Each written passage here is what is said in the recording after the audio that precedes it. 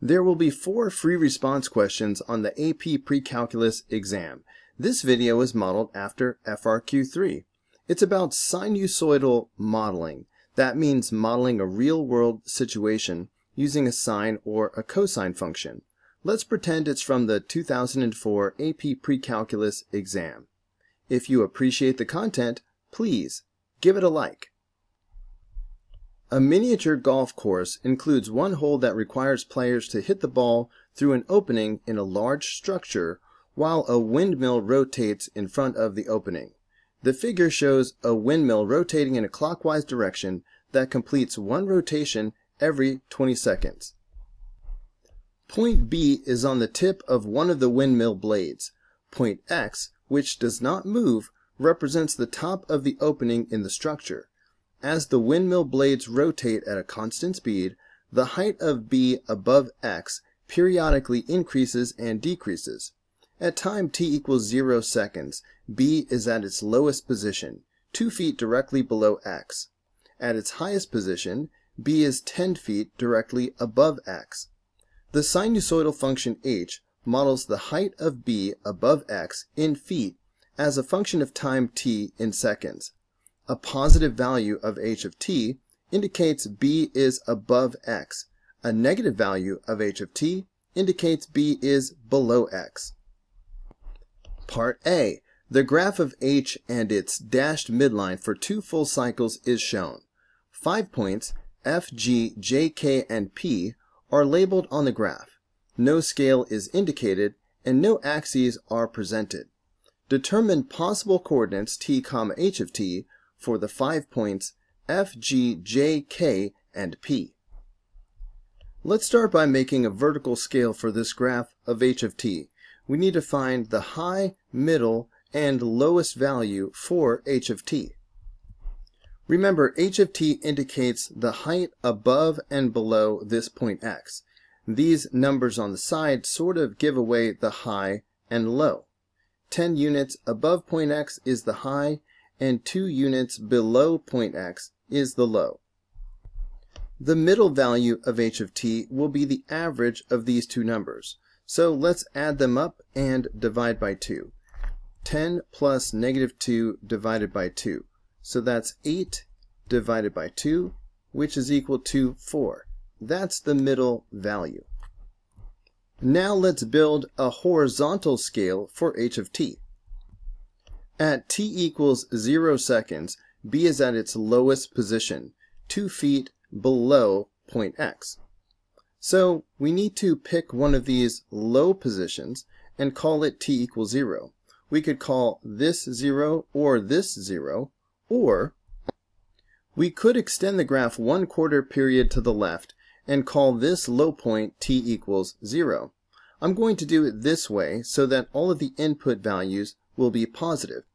However, to be clear, I could have called this t equals 0, for example, and I would have negative values of t, and according to the College Board, that would be just fine.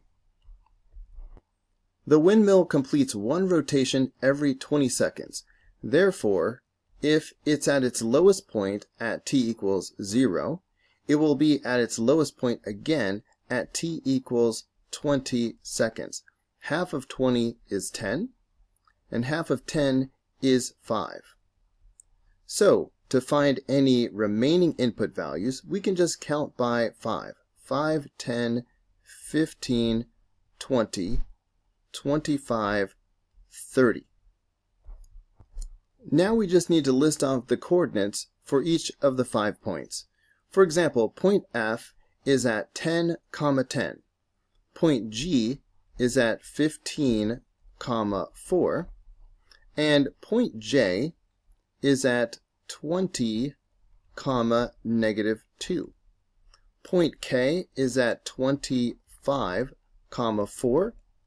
And point P is at 30, 10. That's it for part A.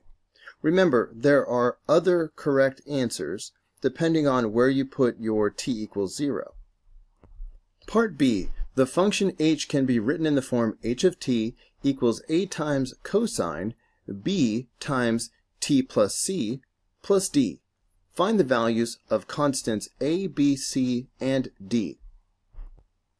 Let's build a model of h of t, filling in the values for a, b, c, and d as we go along.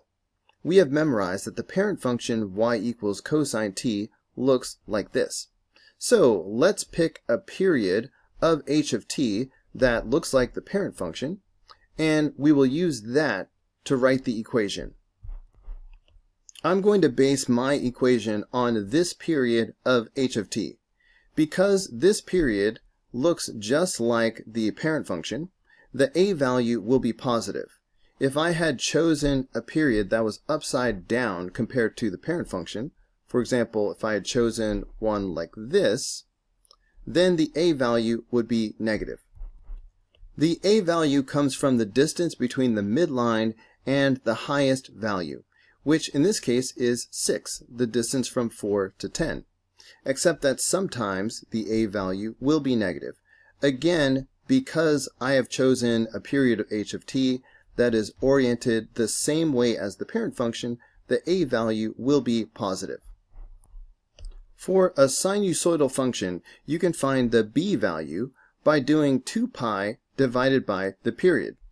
So in this case, b will equal 2 pi divided by 20.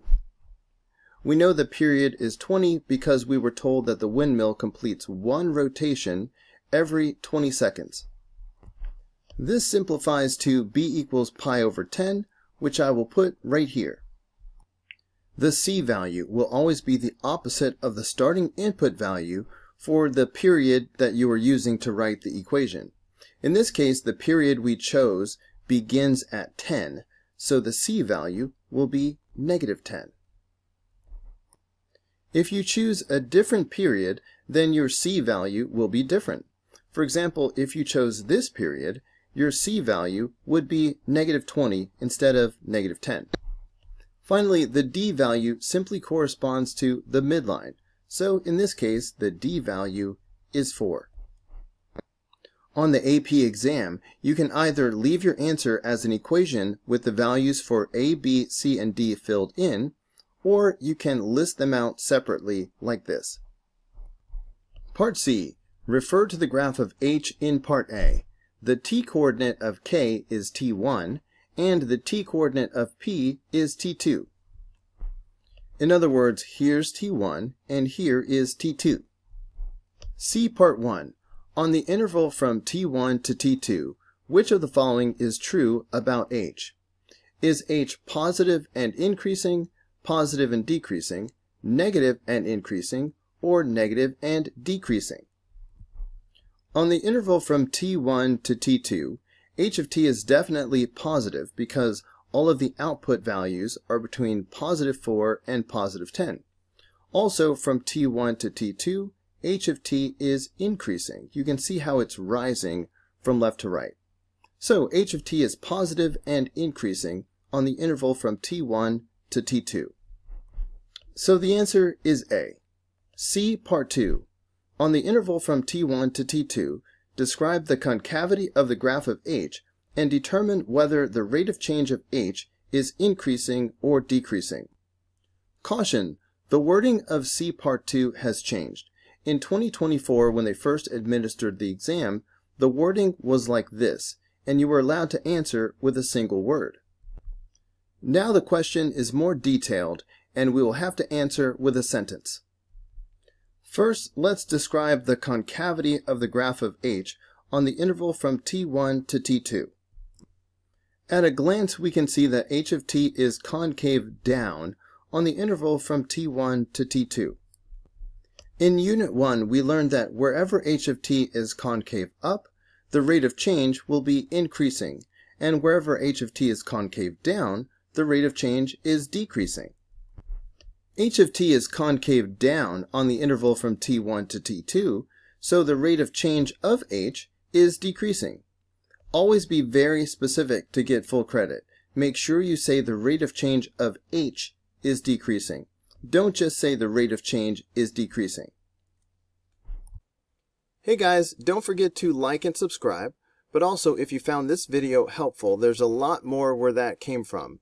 You can click the upper link, which will take you to the whole unit playlist, or you can click the lower link, which will take you to the next video in the playlist. See you there.